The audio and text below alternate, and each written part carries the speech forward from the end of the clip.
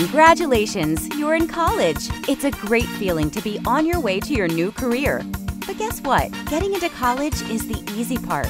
You have to finish college to get the degree. Did you know that fewer than 1 in 10 students will finish their associate's degree in 2 years? Some students take up to 8 years to finish a degree, and many don't finish at all. When you go fast to the finish, you can complete your degree quickly, saving you time and money.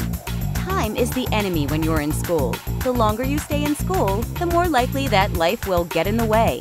And that could cause you to slow down or leave school early. Getting your college degree is the goal. The faster you complete your courses, the faster you can get that degree and move on to your career. Go fast to the finish and complete your degree on time. Meet with your advisor to map out your plan to finish on time. Know which classes to take. Take a full course load if possible, and if you knock out your core classes early, your odds of graduating will go up big time.